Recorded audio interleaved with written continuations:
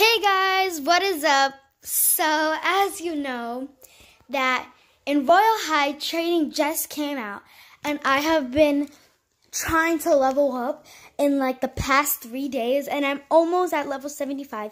So, trading, basically you have to be on level 75 to be able to trade. So, I think I was on level 40 something, and in 3 days I managed to almost get to level 75. So I'm going to show you guys how I'm doing this and how fast I'm leveling up.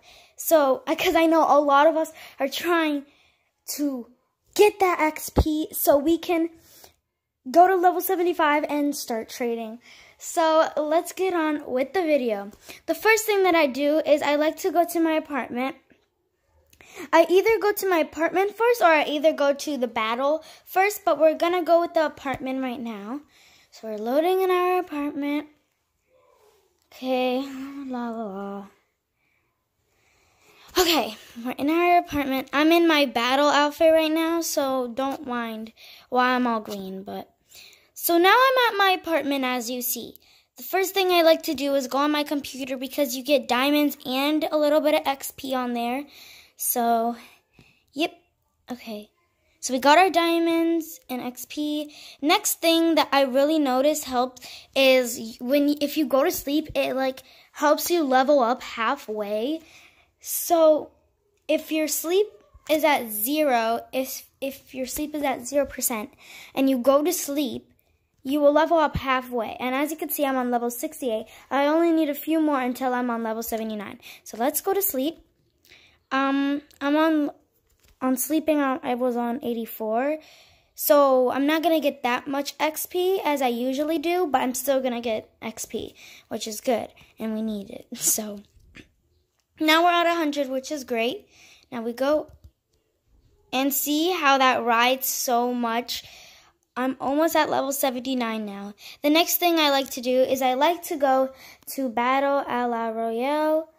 That gives you so much XP because if you save your teammates or if you shoot somebody, they will give you a lot of XP, and that's basically what I've been doing all this time. Just sleeping, going on the computer and going to Battle a la Royale, because I feel like Battle a la Royale, even if you're not good at shooting, then I feel like it's still good. It's still a good place to get some points because you can still save your teammates. Here's a little tip of how to not get shot as fast and how to shoot people better. This is something I learned. You can go in first person, and I feel like it's way easier to do it in first person. I don't know if other people do that, but I feel like it's way easier to not get shot in first person and to shoot people in first person. So yeah. The next thing I do after I go to Battle a la Royale is I go to Divinia Park and I go to the fountain. Now the fountain, you can either win diamonds, you can win XP, you can win nothing, you can lose diamonds, or you can get a halo. So it's a win-win for everything unless if you lose your diamonds.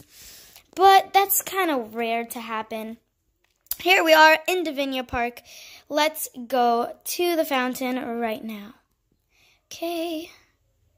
So we're at the fountain. We're going to make a wish and see what happens. Okay. I usually don't read them. I don't know why. I just pick a random choice. I'm throwing in my diamonds right now. Okay. After making a wish, you decide to break on a straw to Divinia Park. You let yourself fall into the sweet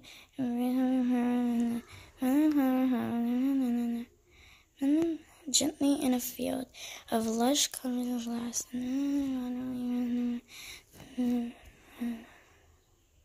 Looking for an activity to occupy yourself on this beautiful spring day. You A. Observe the decorations. B. Walk around Divinia Park. C. Walk home. D. Walk to the cafe. I think I'll choose B. Walk around Divinia Park. Okay. You decide that you will resume your stroll in the Virginia Park while walking past the cafe. You admire the man and smelling the flowers.